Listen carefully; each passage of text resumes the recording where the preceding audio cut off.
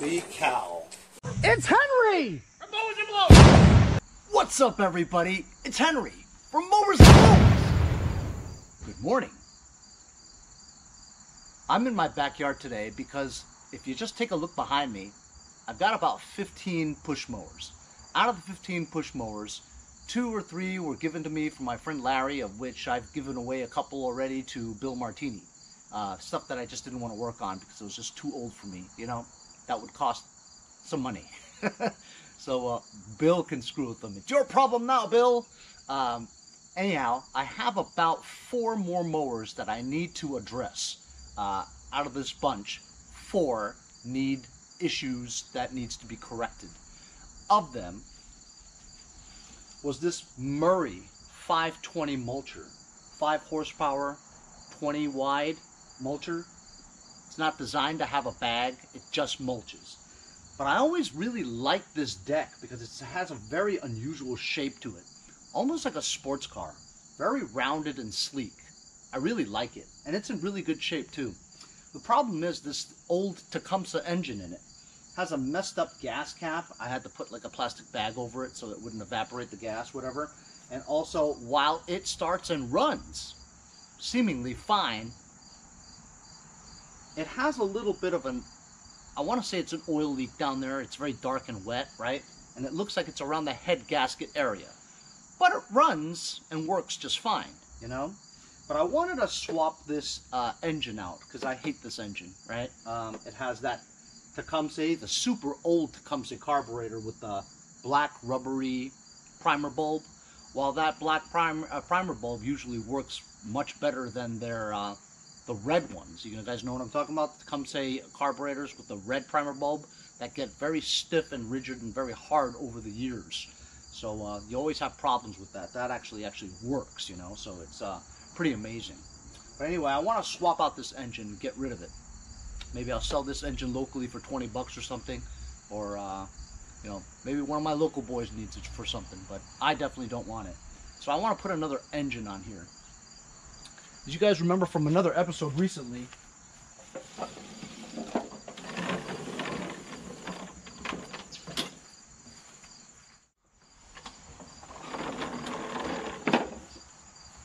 I found this Lawnboy on the side of the street.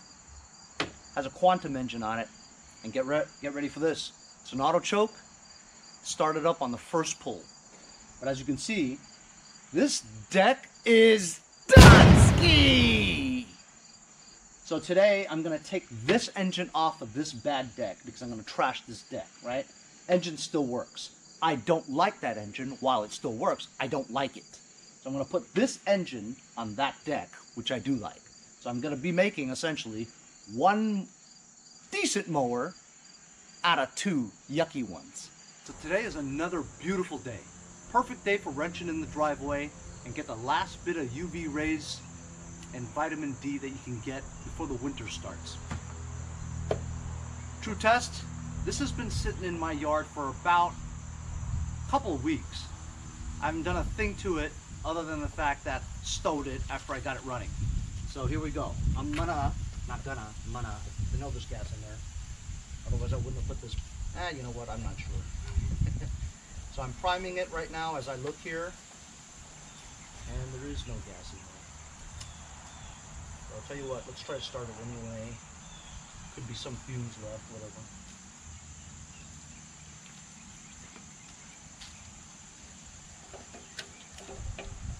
I'm not sure this throttle even works, to be honest with you.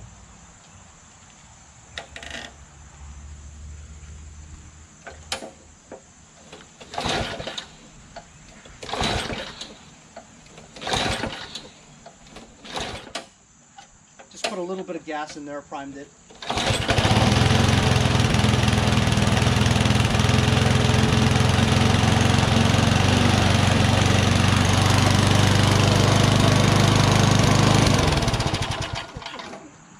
There you go, see? Engine runs. Sounds pretty good too. But I really like the deck, the way it looks. This one here, like I said, it's an auto choke. Found it on the street. Has no gas in it either, but just see if it starts. It's an auto choke, didn't do anything to it. Here we go.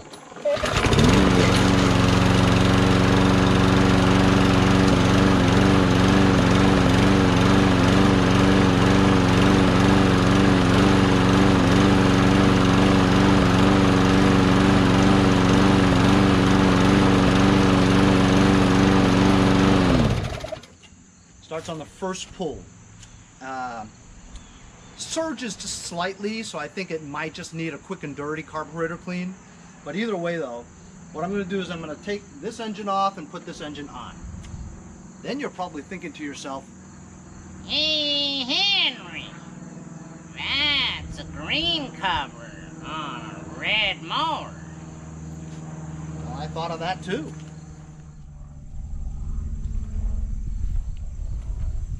Just wanted to show you the deck up close. Really cool looking.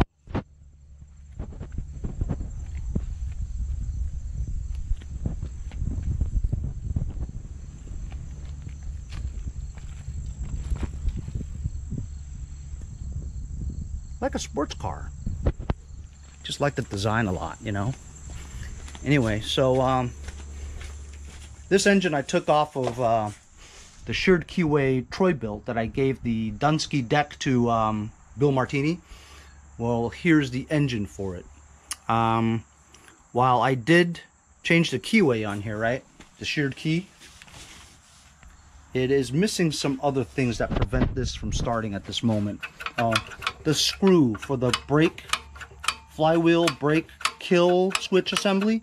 So you just need to put a spring in there or replace this assembly. Maybe this engine will run. But it has a nice red cover for a Quantum. Hopefully this red cover will fit on this Lawnboy Quantum engine. And then once this engine is on this red deck, it'll have a red cover. And that'll look pretty good. So let's get started by removing the engine mounting bolts on both of these and do a swap-a-roo.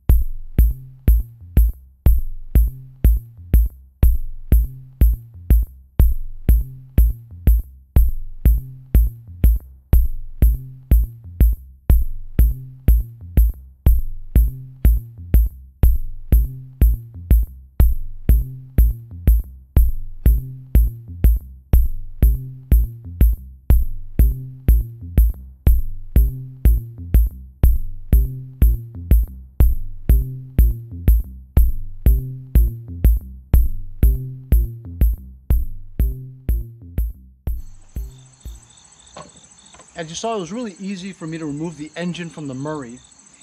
Use some brake parts cleaner and degreaser just to clean up that area full of grease. I wasn't so lucky with this one. I had to get a breaker bar to get the crankshaft bolt off to get the blade off, right? And then while I did extract one engine mounting bolt pretty well, 1/2 inch, these other two are very stubborn. As you guys know, with these old mowers, right? If it has never been removed before, probably from the manufacturer. Over the years of rust and heat and all that, bolts are probably rusted right into the engine block, you know what I mean? So if you really turn it too hard or use a breaker bar, you're going to strip those bolts and break them, and that one piece is going to get stuck in the engine block. Now you got to drill them out. So while I'm very impatient with that stuff usually, and I do break them, I'm going to take my time this time.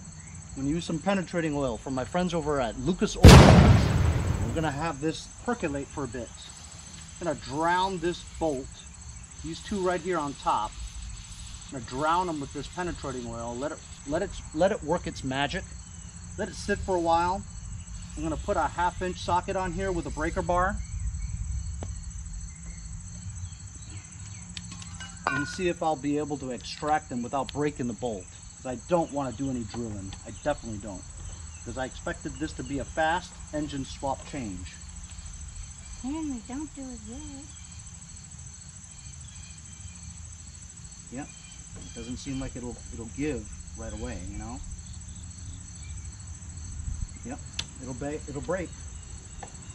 So I might even go get a blowtorch and heat up the bolts. Heat them up and then shoot some more penetrating oil on it. Yep, that'll break. I can feel it. I can feel it flexing a little. So that's not gonna work. Gotta get the blowtorch out. Blowtorch. Henry, you should go and get a fire extinguisher. I don't think it'll catch on fire. But it is catching on fire. Oh, be quiet. That's not gonna work, Henry.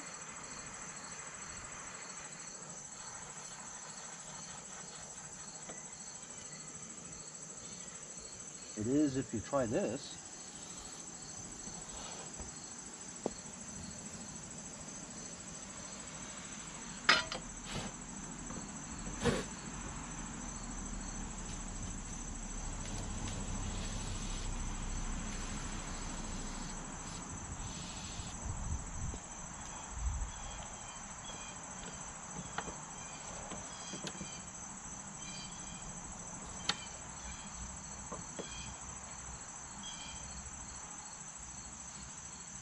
Well, it looks like it's going to break. Feels like that.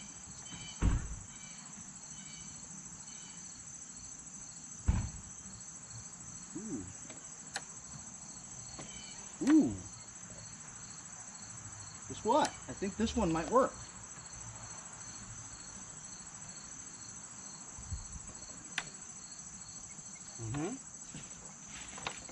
This one worked. This one moves a quarter turn. So because it moves, I'm going to spray it some more with this. Let it get into the joints.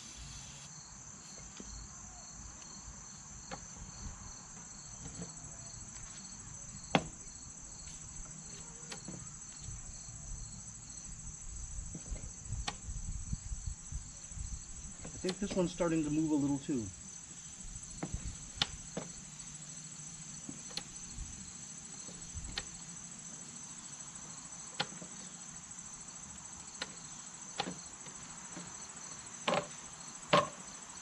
Maybe not, because it just broke.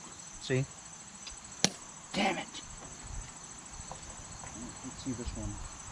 This one had some promise. Is that even spinning? It is. This one's turning. So if I have to just drill one hole, I guess that's alright.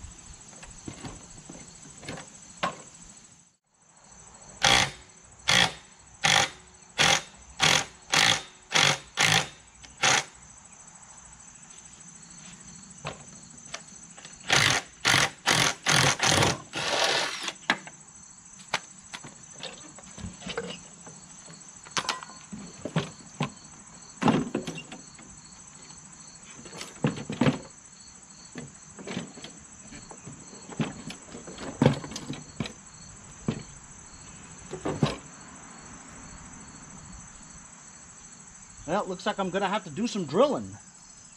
Hey?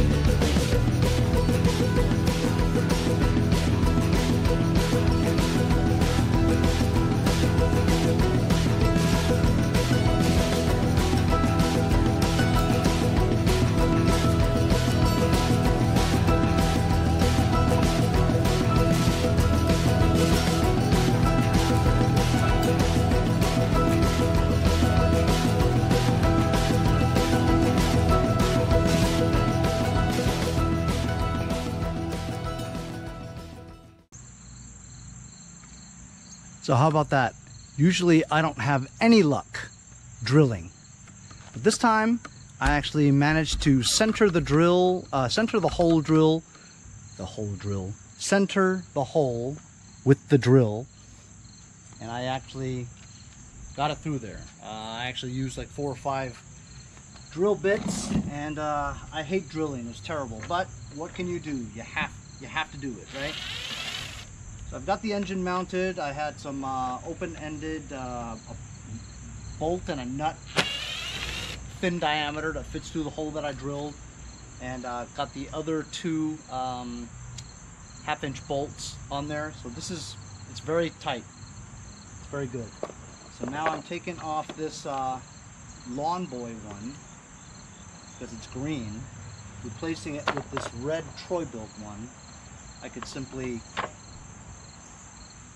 rip the Troybilt sticker off and just put and just leave it blank. You know what I mean? So that's what I'm gonna do. Then we're gonna fire this puppy up and maybe give it a quick and dirty, because while it was running fine, nice. While it was running fine, I'm curious to see what the bowl looks like, you know, because it was hesitating just a little bit, you know. But how about that, huh? Look at this mower now. It's good. All right, moment of truth. Let's see if it starts up after all that.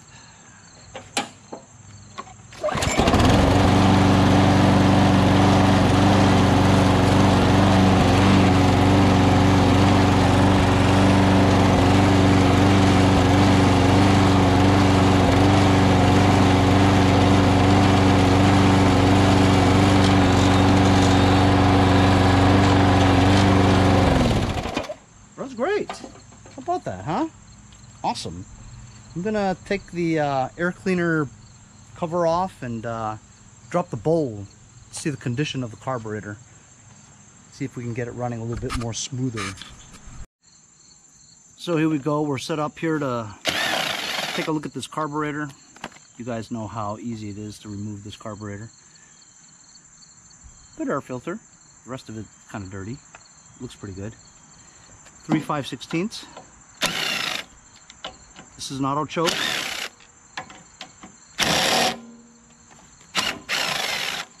So we don't worry too much about the gasket. It appears that it's very dirty. It looks like we're going to have to end up taking this thing off again.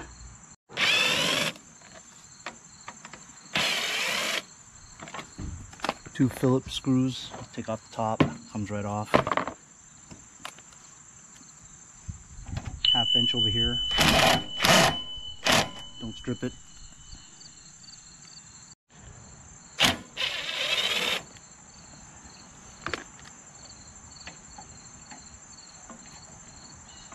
Auto choke mechanism.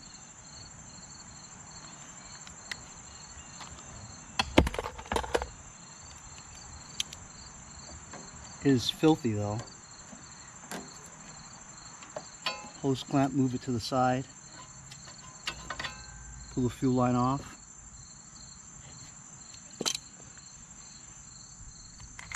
Plug it with something.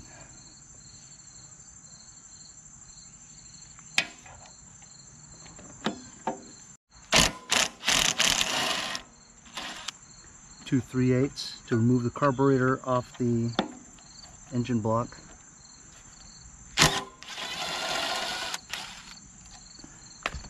And give it a little twist. And here is your carburetor. That's dirty. It's yucky. Just the way I like it.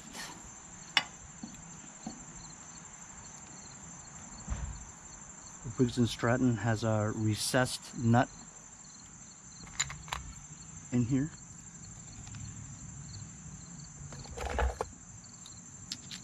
Get a ratchet and socket.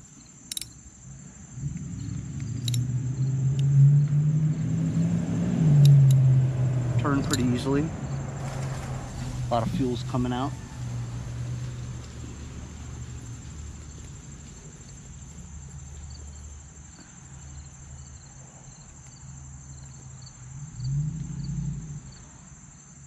it ran pretty good, so I'm not surprised that it's clear. Let's take a look at inside the bowl. Pretty clean, see?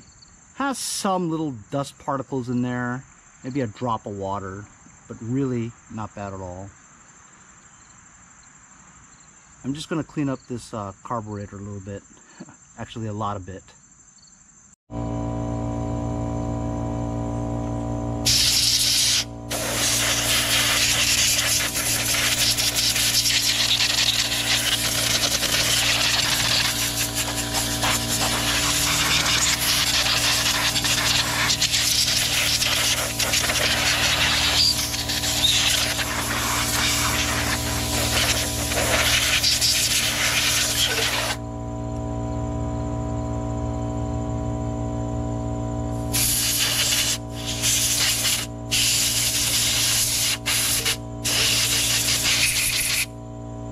Good old air. It's free too.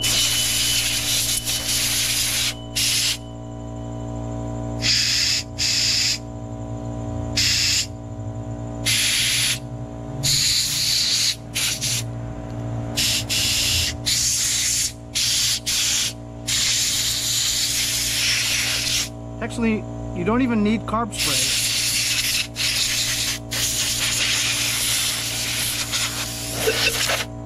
Probably work, you know, but got some contact cleaner from my friends over at Lucas Oil Products.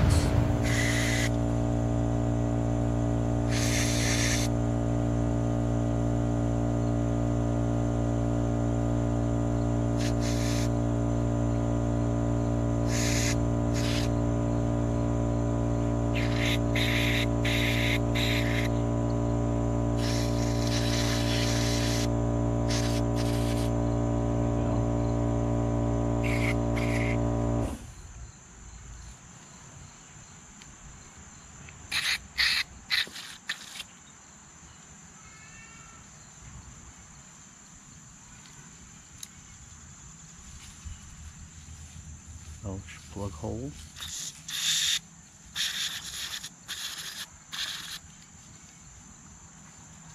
Henry dropping over the gasket. Got it. I'm going to put this all back again, see if it runs a little better. So as I was putting this back together again, I noticed that this spring was missing. So I just put a new spring on there. That's not the exact spring that it's supposed to be, but as long as you can go like this, it's good. The auto choke. It sticks a little. But I'm not sure whether or not it had a spring in the beginning or did I blow it away. You know what I mean? Just not sure. But we got a spring now.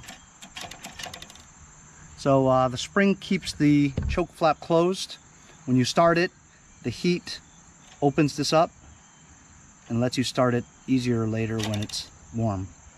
I'm gonna put everything back together again now. So here we go. I just put everything back, and honestly, it really wasn't that dirty, but I did find that spring to put on, so let's see how it starts.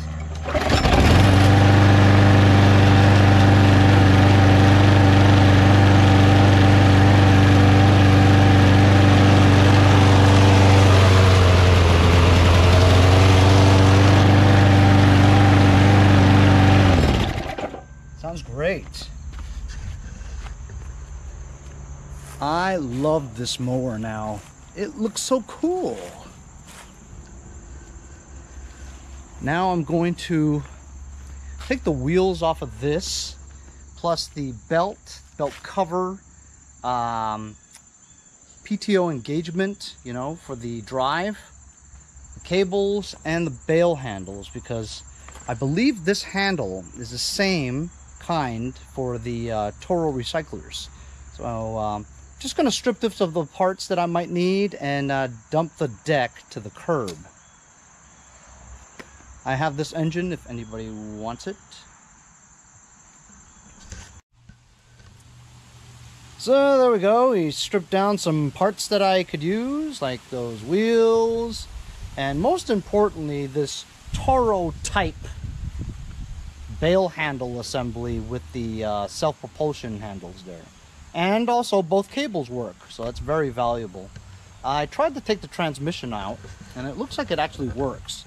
But there's a strip bolt over here, and I'm not even going to spend any more time stripping that down. But got some gears here, belt covers. That'll be good. Now, remember this one here, right? You guys remember this one? I got this from Motherlode 27, right? And Motherlode 27, this mower, while it runs great, it didn't come with a air filter cover and filter. So I just basically did a makeshift one with a pre-filter and a sushi container takeout. As you guys know, I wrote to Kohler and I told them, hey, people who bought your Toro recycler, they had the, they were missing a cap, right? And so they sent me a new cap with a new filter. Of course, I told them that I had the 3-tab one, which is the reason why they sent me the 4-tab one, because the 3-tab one was discontinued.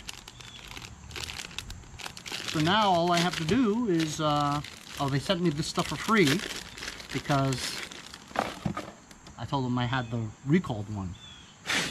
When in fact I just needed this cover over here.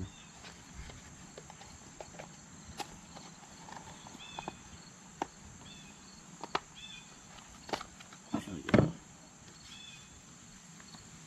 Got a new filter and cover.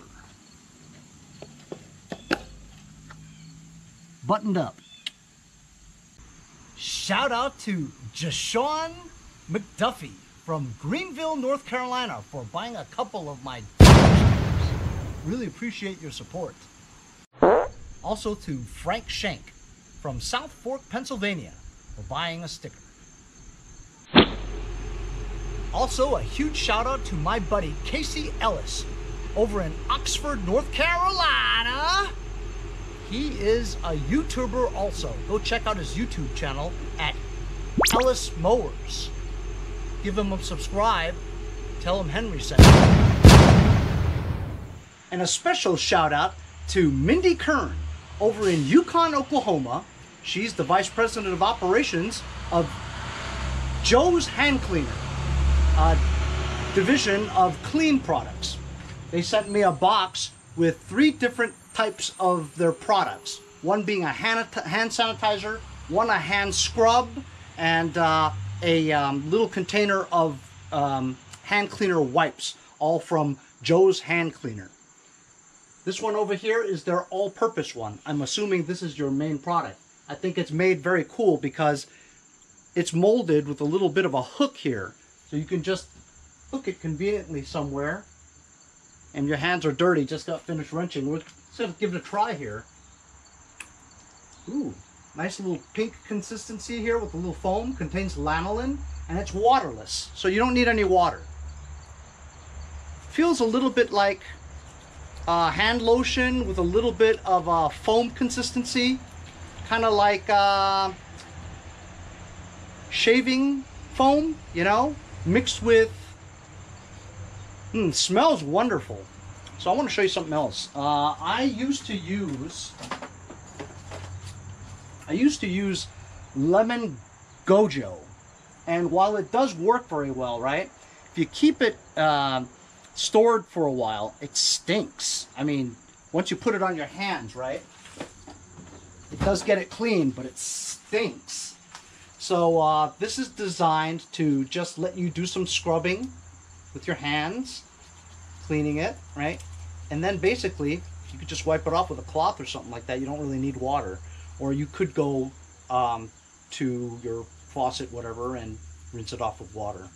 But go check out Joe's Hand Cleaner.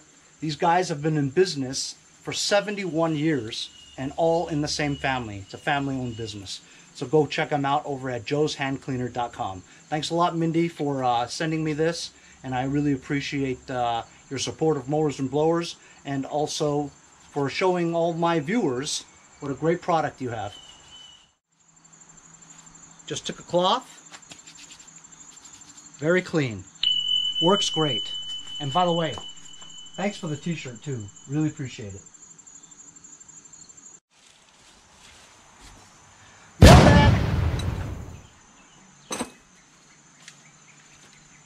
In a previous episode, I said that my Craftsman 19.2 power drill, cordless, I've had this for like 10 years, right?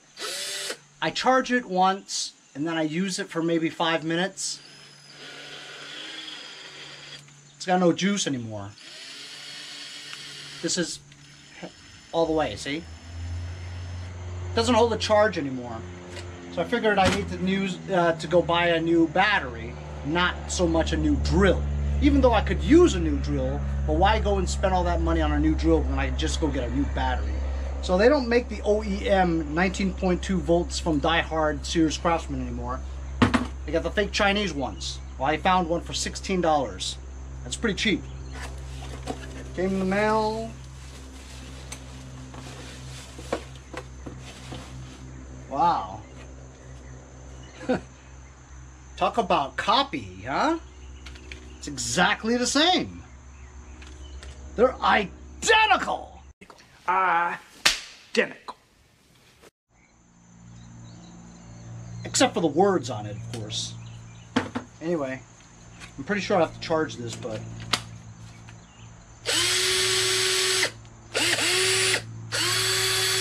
Strong. There we go. 16 bucks. Awesome, huh? Anyway, I got this other box yesterday. I sliced it open already. Holy cow. So a guy named Jordan from Heim Vision contacted me about a month ago or so. He asked me if I'd like to try out one of his products that he has listed on Amazon. And I says, oh, I get a lot of those solicitations all the time. But they want you to buy it first, do a review on their product, and then they'll refund you the money. I'm like, yeah, sure. So I said, look, I'd be happy to review your products, right? As a matter of fact, I could use a surveillance system around here, you know what I mean? There's a lot of nuts in this area. Anyway, so I said, if you'd like for me to review one of your products, I'd be happy to do so. But I ain't buying it first. You send it to me. And the guy goes, okay, here it is. He sent it to me. I didn't pay him anything. So I'm going to do a review on this when I get some mowers out of the way. But that came last night. Anyway, that's my episode for today. Making one good push mower out of 2. And it looks great. I also put that cover on that Toro recycler. We tried out Joe's all-purpose hand cleaner, and it works great. I feel super clean. We'll see you guys next time on Mowers and Blowers.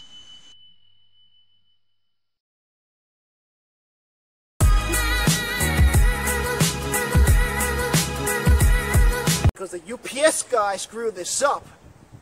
I'm going to see you next time on Mowers and Blowers.